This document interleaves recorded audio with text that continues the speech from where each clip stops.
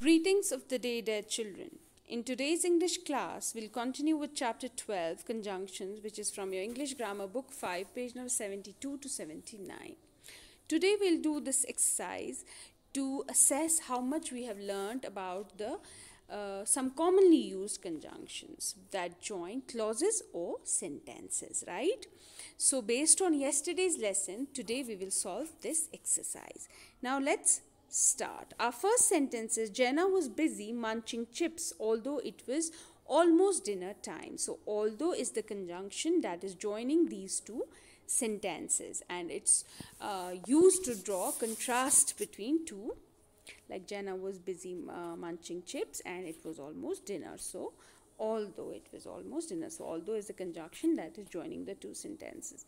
Richa wanted to get a pet dog, but her sister wanted a pet cat. So which word do you think is a conjunction is joining two sentences?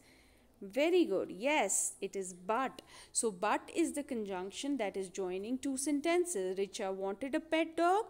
Her sister wanted a pet cat. So but is the conjunction used here.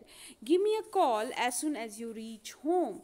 In yesterday also I taught you as soon as is a conjunction that goes together. So give me a call as soon as is the conjunction you reach home, right? So it's joining the two sentences. Mohit went to the garden and he watered the plants. This is simple and joining two sentences. He went to the garden and what did he do there? He watered the plants.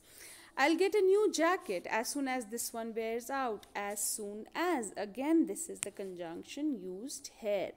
Rehan agreed to complete his homework only if Riya would sit with him.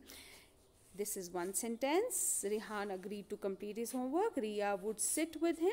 What is joining them? Only if. So these are the words that are used as conjunctions. Let me know your plans so that we can prepare accordingly. So that is the conjunction which is joining these two sentences. So these are some basic conjunctions which we use in sentences. Based on this, now we will categorize this conjunctions into three different types in the next lesson.